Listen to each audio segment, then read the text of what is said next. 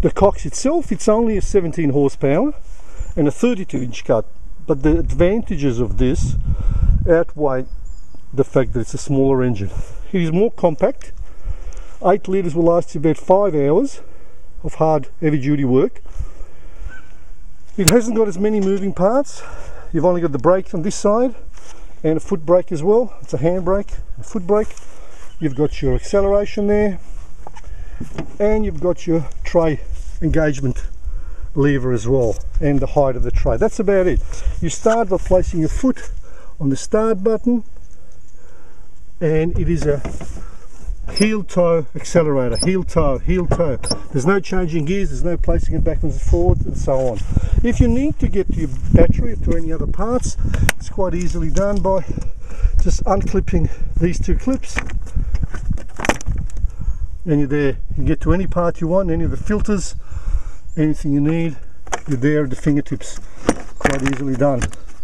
The other thing is the tray itself is much more easier and accessible to get to, and it only has one belt, tray belt, which is very easy to get to should it fall off.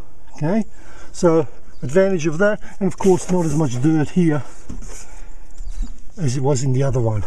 The other thing is, if you need to get to your other belt, it's just down there, so if it falls off you can quite easily fix it. Now, the beauty of this machine, it's done 150 hours as opposed to 55 on the other one, is that I paid twice as much for this one as I did for that one. And guess what? This machine, easy to maintain, easy to do your own service, easy to get to. The blades themselves, there's only 4, and you can actually change it like a normal lawn mower, as opposed to this one here where you have to remove the whole underneath tray. Here you just grab the blade, open up this flap here, and there you are. You can just replace them from underneath, just from here, like you would do a normal lawnmower. So the advantages of this, I recommend the COX to anyone, an Australian company. Easier, less moving parts.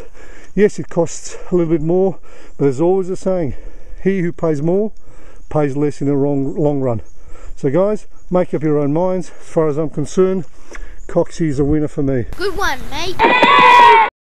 Hey, thanks for stopping by. Please subscribe to Solutions Central TV, and we'll see you in the next episode. Bye for now.